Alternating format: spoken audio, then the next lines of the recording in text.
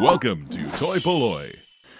Hello and welcome to another video from toy-polloi. Today we're going to take a look at everybody's favourite astromech droid R2-D2. Here in front of me I have the three original vintage versions of R2-D2. So we have the solid dome R2 here on the left, the sensorscope R2 in the middle, and the removable lightsaber one on the right. So let's start by looking at the hardtop, which is the very first release R2-D2. When R2 was first released, this is the only version you could get, so it's a pretty basic little figure, but quite nice because it does have some decent chrome on the top, and chrome is something that a lot of modern figures are missing, but Kenner did a pretty good job on the chrome on this little R2 unit. The main detail is obviously a sticker, and as everyone knows, if you're trying to collect vintage Star Wars figures, these R2s are probably one of the hardest figures to find with a decent sticker on, because they get worn and torn and ripped. So finding a nice looking one is actually pretty hard to do. It's a fairly common figure, it's just the sticker is always a little bit damaged. So with this original R2, basically he's got 3 points of articulation. You can rotate his legs and you can rotate his head, which clicks if you turn it here like that.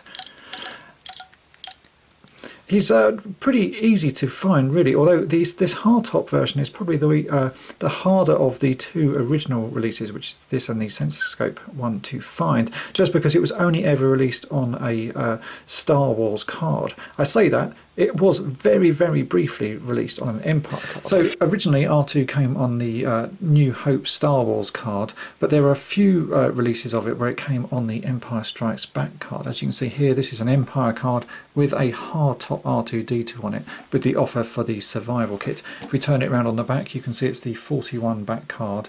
This is a pretty hard card to find, which is why I like having this one in my collection. I do like R2-D2s, and I think this artwork is actually probably the better picture of R2, and Empire Strikes Back is my favourite film.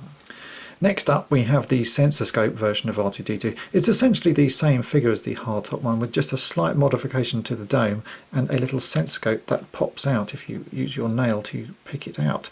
The dome still clicks, which is quite cool, and it still has exactly the same points of articulation, and the sticker is also the same. Now this figure is probably a little bit easier to find than the hardtop one, just because it was released for such a long time. This came out on pretty much all the Empire cards and all the Jedi cards until they did the Power of the Force version of R2. So there's probably more of this version of figure out there than the hardtop version. So if you're going to start collecting, this is probably the one that you will get first.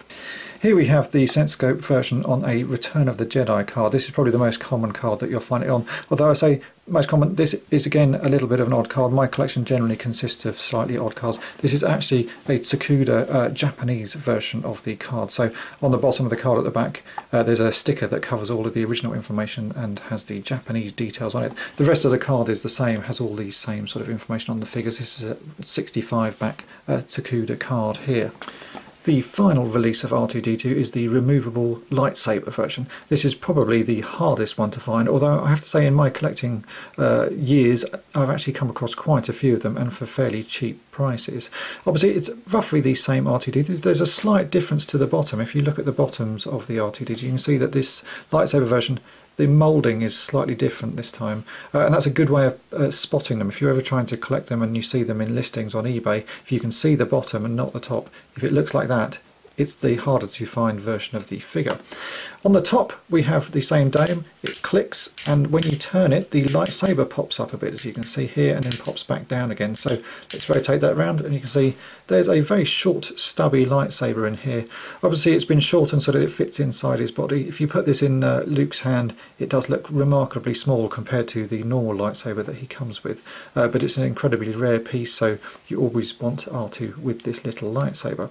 Overall, it's probably the worst figure out of the three for me, just because it's got a bit on it that is easily lost. The other two are nice sort of compact figures with nothing that you can lose on them. The lightsaber version is just a bit annoying because that doesn't actually sort of click in place, it just falls out, so an easily lost weapon. I've always liked this R2 figure. As a child, I only ever had the sensorscope version. It wasn't until I started collecting that I got the hardtop version. And this was one that I was bought quite early on in my sort of toy playing time. And it's a figure I did love. I always liked R2-D2. He's quite a sort of the star of Star Wars, shall we say, for me. And in recent years, I've been collecting lots of them, which is why I've started collecting some carded versions. If you're going to collect these, obviously the sensorscope version is definitely the easiest to get. You just have to be careful that these stickers are in good condition. As you can see, mine are not too bad.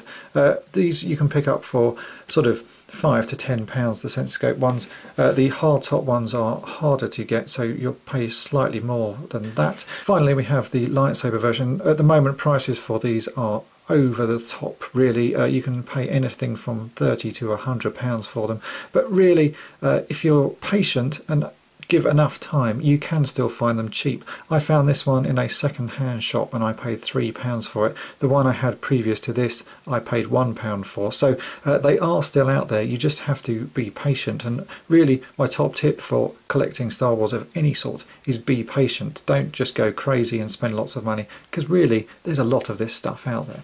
So I hope that's been of interest to you, and thanks for watching. Thanks for watching Toy-Polloi. Subscribe for more great videos. You can also follow Toy-Polloi on Twitter and Facebook.